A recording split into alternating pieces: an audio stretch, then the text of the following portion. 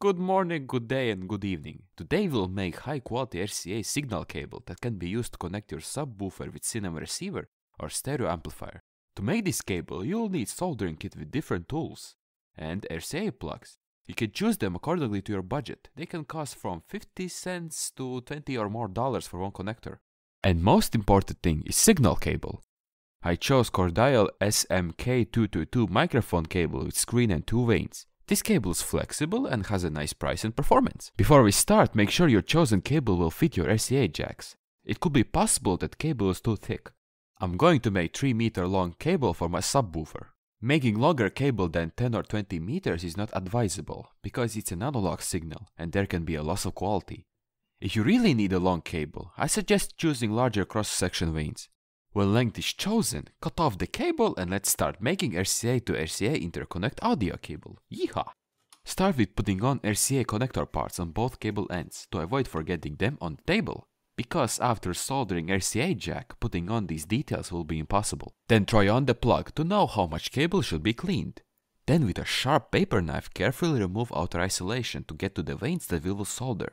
But do this really carefully to avoid damaging the inner wires. Then twist together all wire screen vanes by removing cable cloth threads. Cut off the threads because they will be useless. Then remove isolation from both conductor cores and twist them together to get larger cross section.